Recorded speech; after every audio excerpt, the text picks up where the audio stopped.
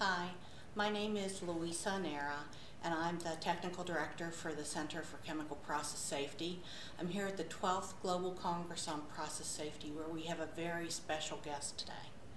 Mark Cox is with Eastman, and he's the Senior Vice President of Manufacturing, Supply Chain, and Engineering at Eastman Chemical.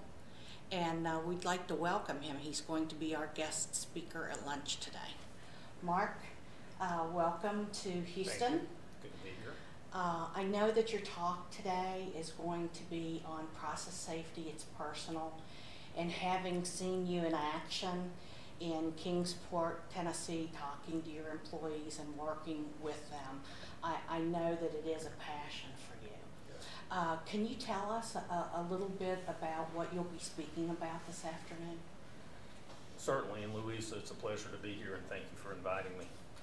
Yes, I'll be speaking about process safety and that personal aspect of it for leaders, for every participant in the chemical industry. And I'll be calling upon all of the members of the Congress to take a moment to look in the mirror and just ask themselves, as we go through the basics again, and remind ourselves of why it is we do this, the social contract we have as chemical manufacturers with our communities, with our employees, with our shareholders, with our customers.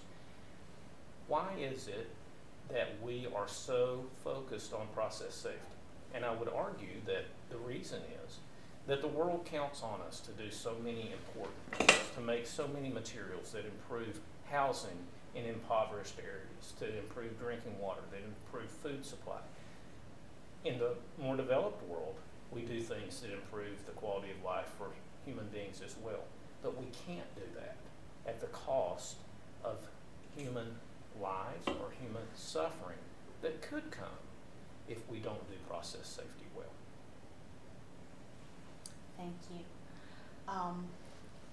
One of the things that we try to do when we set up these interviews is the executives that we're talking to get you to think about when you first got into industry, when you were young and going through that, and things that you might learn that new graduates or new engineers coming in or others could learn. Yes, well, Louisa, I've had the fortunate opportunity to be the understudy of some very strong process safety leaders, not only in Eastman, but in the industry. And I am very grateful to them. And I would say the thing that I have learned from them is that there is no substitute for rigor.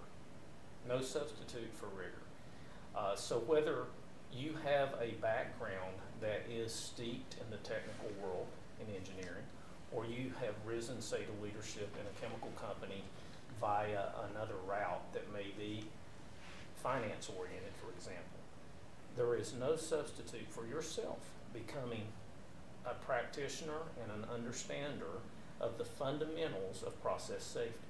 And that gets to there's no substitute for rigor. Okay. So that's about expecting from your team rigor in the area of process safety and inspecting the basics again, expecting and inspecting to ensure that rigor is being employed. And I think that combination, you as a leader becoming an expert to the extent appropriate in the fundamentals, as well as expecting and inspecting to ensure your organization is practicing rigorous process safety principles, is the key. So again, there's no silver bullet in that regard. Mm. So this afternoon, when you're talking about process safety, it's personal. Can you tell us a little bit about what you're going to bring to that from a personal aspect? Sure. Well, I'm going to talk about an historical event that occurred at Eastman a bit that was a bad outcome in terms of process safety, and it resulted in loss of life. But I'm also going to tie that in to how that affected me, because I grew up in Kingsport, even though I wasn't alive when that occurred.